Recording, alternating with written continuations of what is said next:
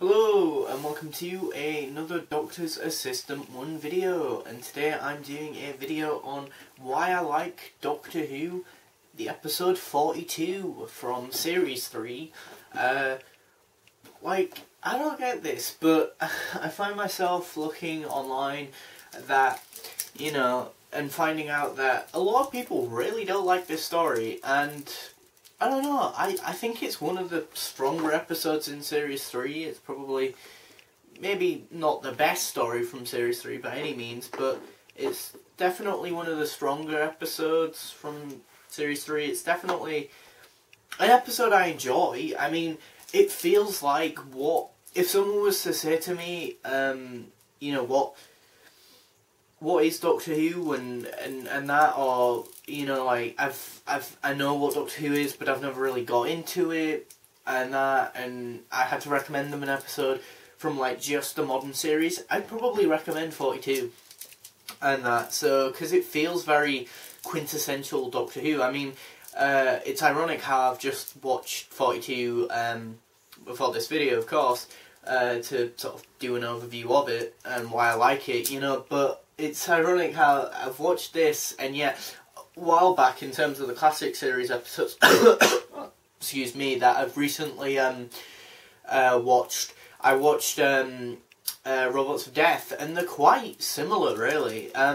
Obviously, a lot more people will probably say that Robots of Death is a brilliant story, whereas way less people seem to be saying that about 42. 42 seems to be an episode that a lot of people don't like, which is odd to me because, again, it's Chris Chibnall's debut story, so meaning that it's his first story in Doctor Who, and I think he does a good job with what he wants to do. Really, I think after watching his Torchwood episodes as well, or I've at least watched his Torchwood work or episodes once each of sorts. I haven't watched them recently or anything, but I'm just bringing this up that both in Torchwood and in this episode in particular, I feel like Chris Chibnall is very good at giving supporting cast, or the supporting characters and or cast,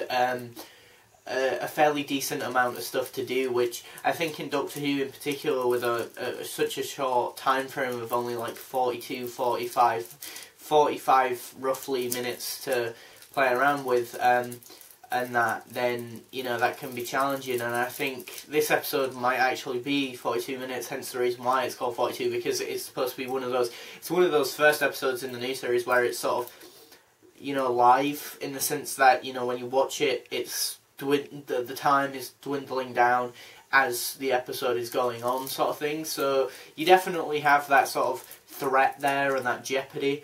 And the reason why I have parallels to Robots of Death is because both episodes are on like a spacecraft of sorts. One's on a space miner, the other's on a spaceship. They're both quite sort of, well, okay, Robots of Death probably has the way more elegant sort of interior design, whereas 42 goes for the more sort of harsh reality and gritty realism and that, and the more decrepit sort of, we're just throwing this together sort of thing. But I think at the end of the day, they're both sort of just, here's an interior design, think of it what you will, and that, I don't think Doctor Who, I think Russell T Davies said in a BBC Confidential thing, maybe of this series as well, that, when 42 was up, and the commentary, on the behind the scenes confidential thing, he he made a good point about comparing Doctor Who to Star Trek. Star Trek's very much glamorous, this is the future and glamorous space liners, and whereas Doctor Who's never been that in its past. It's always been very gritty realism, and even when it's in the future, it's always usually, this might actually happen, and that, we're not just going to glam it up because, oh, the future's going to be positive. It might not be, and that, which is very British to think that the future isn't going to be positive, let's be honest. But and again, yeah, the supporting cast, it's one of those rare times where I feel like the supporting cast, the people around both David Tennant and Freema Agyeman as the 10th Doctor and Martha Jones, the people around actually feel quite fleshed out, quite interesting really, and that, which I don't feel like we get often in Doctor Who. In Doctor Who we very rarely get very fleshed out side characters, which is a shame really, because you know, I think in that respect that's one thing that I think Star Wars has over Doctor Who, the fact that, you know, Star Wars always feels like a living, breathable you know, world with more than just, you know, Luke, Leia and Han Solo in it, and Chewbacca. You know, it always feels like you know, a living, breathable galaxy, whereas with Doctor Who it always just feels like the Doctor and the companion, and then that's it really, and a few side characters, but that's about it. Whereas here it actually feels like, yeah, as I say, like the side characters are fleshed out. You know, David Tennant gives a stellar performance here as the 10th Doctor. He finally, in his run thus far, is rather you know, he finally plays this sort of role, or the role that he's playing in this is dictates that he needs to be rather vulnerable, and he plays that to a T, and it's really interesting. It really, I think that's why I really like this story, because it pivots.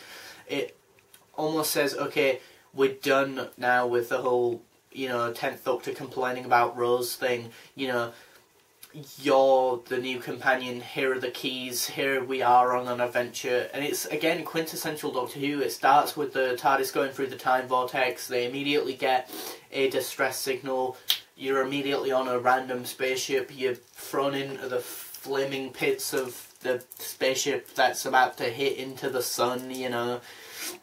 And I think the CGI for 2007 really holds up, to be honest. I don't think it looks that bad, personally, myself, but then again, I don't know. I mean, I grew up with this episode of Doctor Who, this era of Doctor Who, so maybe I'm just, there's nostalgia goggles there, I don't know, but I think it looks not too bad, really. You know, everything looks like what it's supposed to look like, and looks as believable as possible, really. You know, the villain's fairly decent, although I am a bit confused as to how we got two of those, you know, burn with me dudes.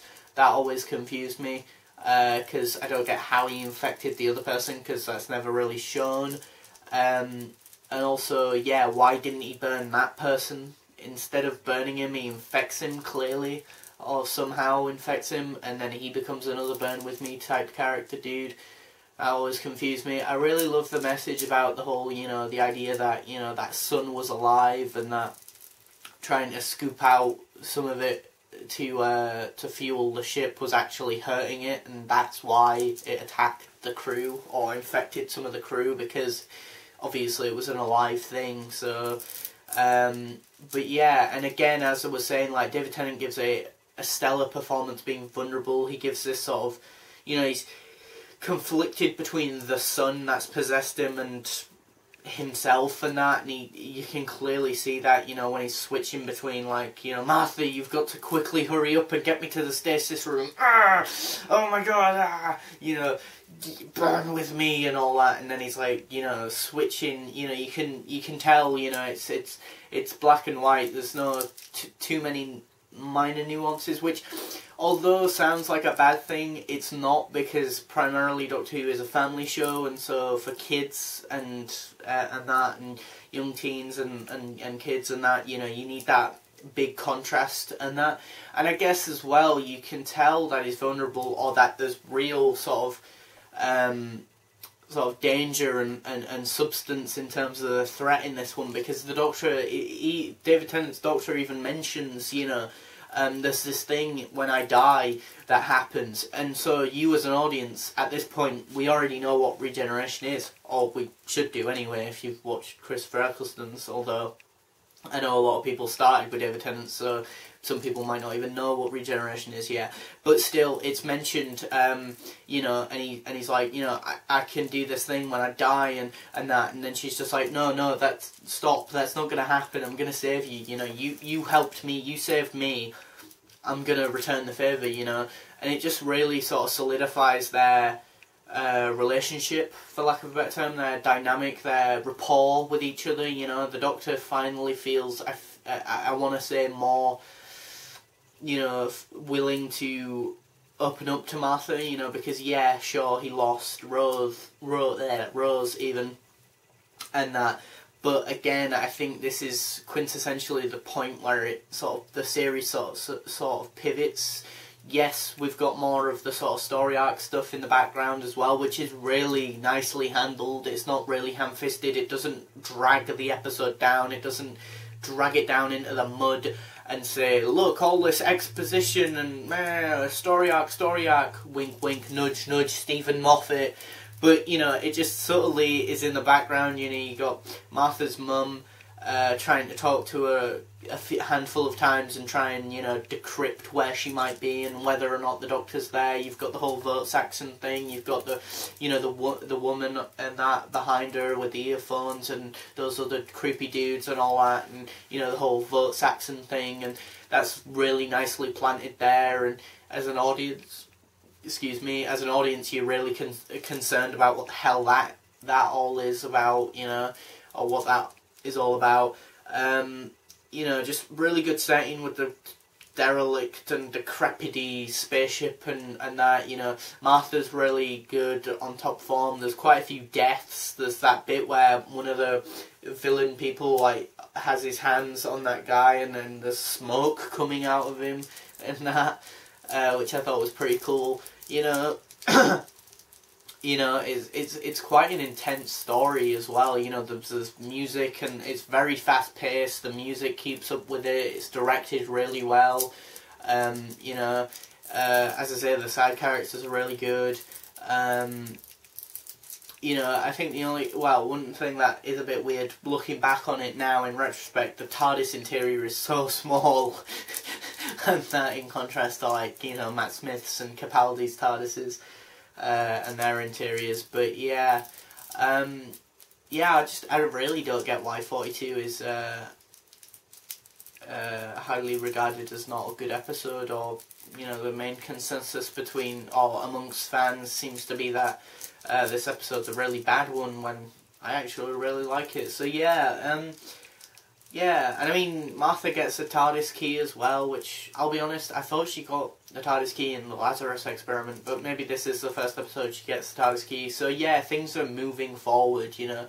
The past is being buried a bit more here, and they've just been through something quite troubling and a hurdle and quite an intense, emotional, you know, physically and emotional sort of adventure and you know, obstacle course of sorts, you know, and so this does make them both of them more willing to be open with each other, and you can tell the Doctor's hesitant to do that because of the whole Rose thing, but also because of the Time War thing maybe, and Rose, and, you know, just things that have gone in the past and that, you know.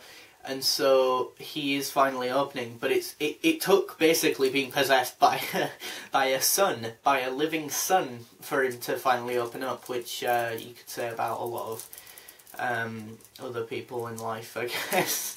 that might take them. That might be the thing to take them to finally open up. But yeah, yeah, an all-round really good Doctor Who story. You know, sort of. I was going to say Base Under Siege, but I guess Spaceship Under Siege, I guess, you know, story. So a well-earned 8 out of 10 for me, you know. It's a really good story and an episode that I really like. You know, both, as I say, David Tennant as Doctor and Martha and the side characters are good and I like them. And yeah, it's a fun watch. Thanks for watching. Comment, rate and subscribe.